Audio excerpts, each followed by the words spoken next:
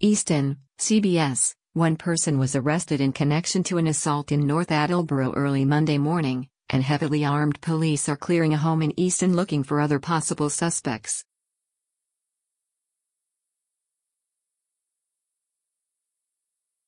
Easton police and Nemlik SWAT officers were clearing each room of the home on Old Foundry Street because they believe one or two other people may be inside and armed with unlicensed guns.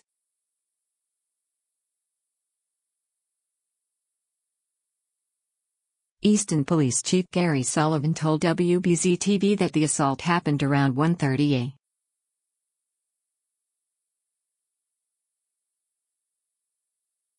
a.m. and involved a dangerous weapon. He said the suspect threatened to shoot the victim if they called police.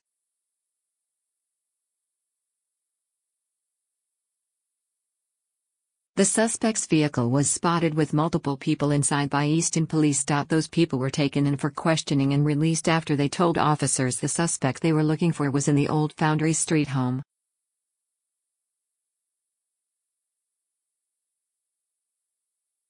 That suspect was asleep when police arrived, and was taken into custody. Chief Sullivan said officers were using a robot to search the home for other possible armed suspects.